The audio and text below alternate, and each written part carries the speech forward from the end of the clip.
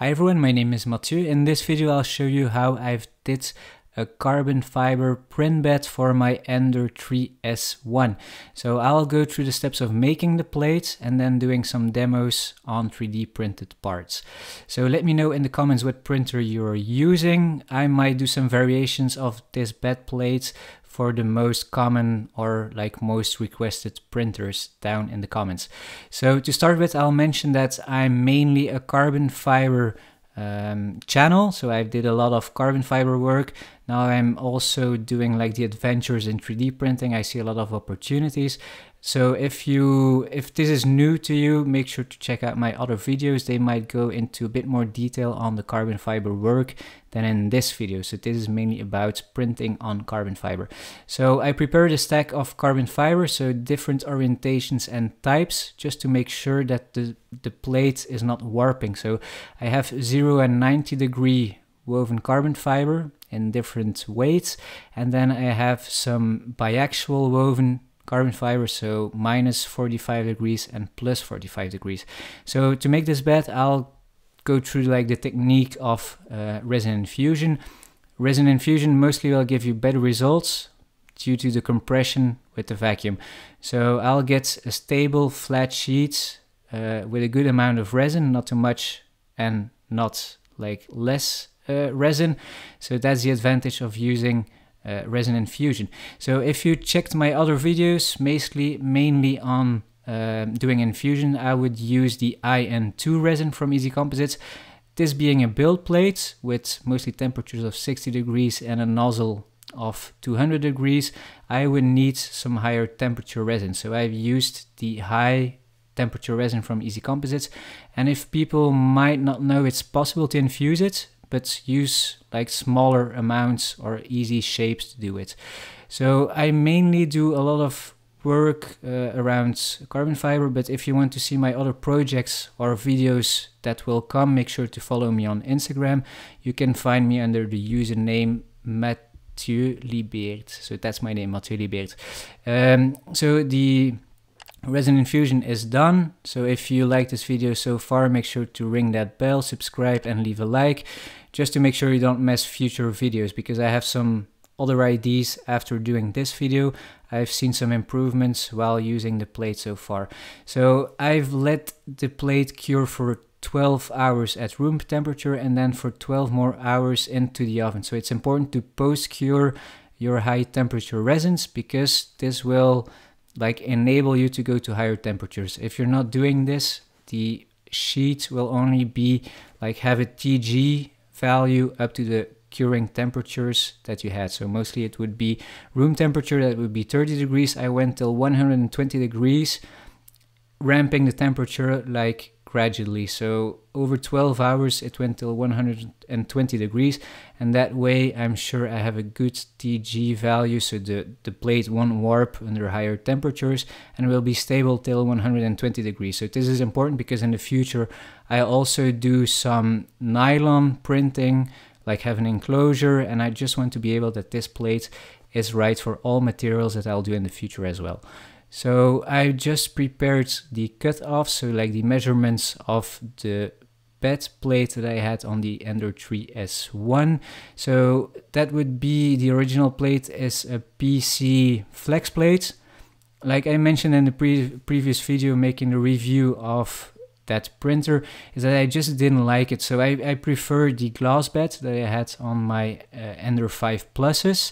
That's why I decided to go like on the route of doing like a glass plate, or in this case a carbon fiber plate that is stiff. So I've just cut off the edges up to the size that I needed, and then you'll see me use here, so the back of the plate will have a peel ply finish. So this means it's a rough texture, like it's not super rough, but it's good for future adhesion. But in this case we will not need it, so I'll sand it flat. So that's why I've used some primer, so out of spray can. It's not to fill the holes, it's just to have like a good reference of where I need some more sanding and where not. So I'm trying to get the back as flat as possible. A good way to know if your plate is flat is just going over it with your hands, and mostly you'll feel some dimples or not, and then you proceed to the next steps. So I covered the A sides, so the good sides with some painter's tape till this point because I didn't want to have scratches, because the surface was really good to start with, so no pinholes. And I knew that I was able to just start with a 1200 grit and then do some polishing and get it to a high gloss. So here's the polishing. So I'm just using some fine polishing compound and just go over the plates till I'm happy with the result. So if you want to go further, you can even go higher than 1200 grit, but I think for a 3D printer you don't need to have your surface being super smooth, because this will have some impact on your adhesion of the plate. So here is the plate mounted on the printer. So I talked about the Ender 3S1 in a past video, so if you missed that video, an annotation or like a card should pop up on the top right and in the description as well. So what I'm doing here is I'm trying like a first run to see the temperatures. So I set the printer to preheat at 60 degrees. I see that the bed plate is still a bit off, so I'm measuring about 52, so I might have to do some PID tuning with having the new build plate being mounted on this. So here I'm doing the leveling, and this is like one of the downsides, having clamps to have to hold it down on to the face to print on. So it was just measuring first on the clamp, so I redid it.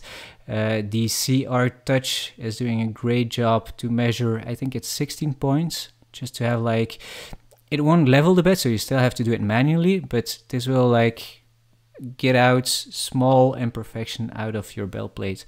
So here's the first print. Here you can see me, I'm just adjusting the Z height while printing. So I went a bit higher to start with, and then I just lowered it a little bit by bit till I'm happy with like the good adhesion and the good dimensions between the nozzle and the bed plate. So here I'm just doing a 20 by 20 by 20 calibration cube. So it's always a good print because you know if your measurements are right. It's easy to print. I think it took about 50 minutes on a 0.4 nozzle, 0.2 layer height. And this was like the first test to see if adhesion is good on this plate. And as you can see, the adhesion is good. It works a bit like a suction cup with the brim around it. So so far I'm happy. So it's not sticking like I had with the PC flex plate, and it gives you a nice finish on the bottoms. Like the extra good thing like you get is you get that 3D weave of the carbon fiber into the bottom of your part as well. So here is like the benchmark of benchmarks. So the Benchy, I'm trying it because sometimes this is like a complex parts, especially here, like when the windows are being built, it's easy for the nozzle to knock your parts off the build plate, but this went well. So so far so good. And now like for the main question, Mathieu, why would I need a carbon fiber bed? I'll be honest, so if you use a glass bed, you should be as good as this. It just has some benefits of having like a low thermal expansion. So carbon fiber is good having low expansion under heat, and it's a good thermal conductor. So the lightweight is a bonus as well.